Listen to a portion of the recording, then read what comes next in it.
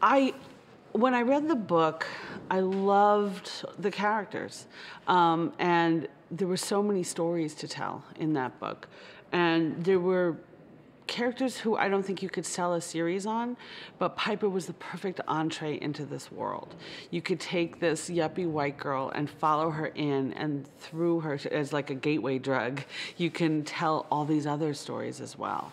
And I got really excited about that.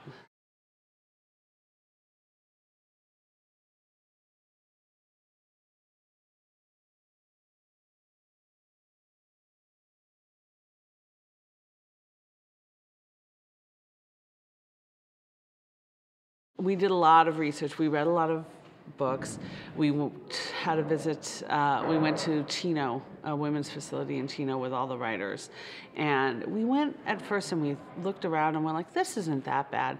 And within 10 or 15 minutes, we could not wait to get out of there.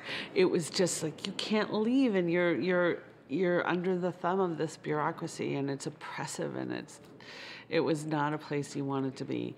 But I was speaking with the assistant warden who had worked in a men's prison, and I said, what's the difference here? And he said, men are out for themselves and women are communal. They form families, they share. And I thought that was just a really interesting difference. I never set out to make Oz. It wasn't men's prison, it was women's prison. And there's a great history of shows about women's prison. And we wanted to just put our spin on it.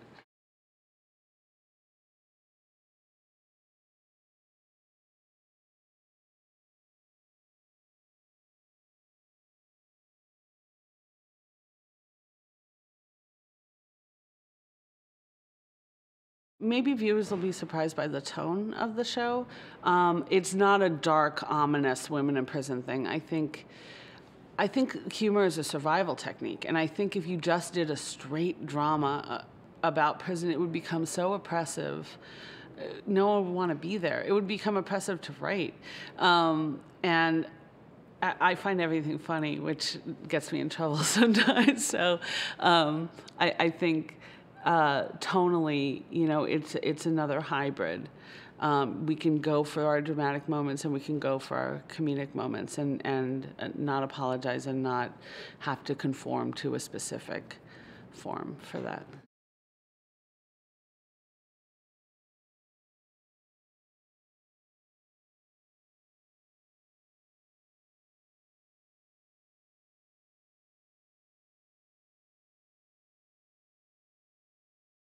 I just want them talking. I want people to have discussions or fights or arguments, or I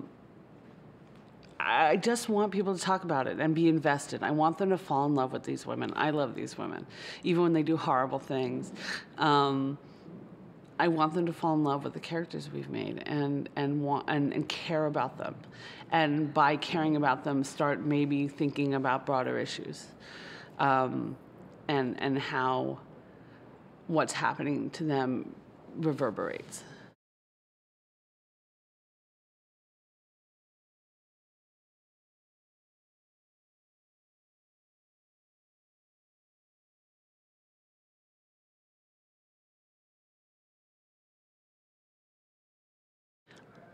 Taylor came to us through casting, and, gave an incredible audition, but also just, we were looking for that accessible white girl, that waspy white girl that you could take into prison, and that a certain audience could relate to and say, there but for the grace of God, that could be me, or I know that girl, and then follow her through her experiences and expand the world.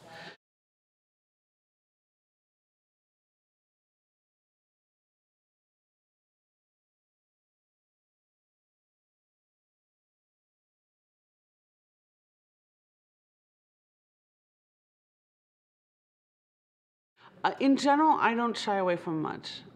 This is my soapbox. This is my way of expressing myself. And if I'm given a platform, I'm going to step up on it. But you don't want to preach to anyone, and you don't want to, no one wants to be lectured to. So my job is to entertain, and if it gets a conversation started or gets people talking, great. I always have an agenda in the back of my mind, but first and foremost, I want people to fall in love with these characters and enjoy watching this show.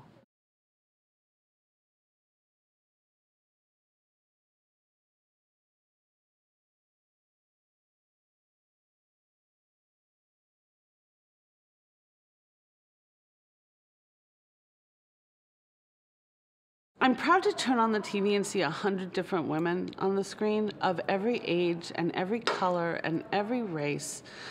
I have not seen that before. And to be able to tell all their stories is a privilege and something that I've been surprised hasn't been out there before. And I feel really proud of that we put all these amazing ladies up there and get to tell their stories. They're criminals, but but they're amazing.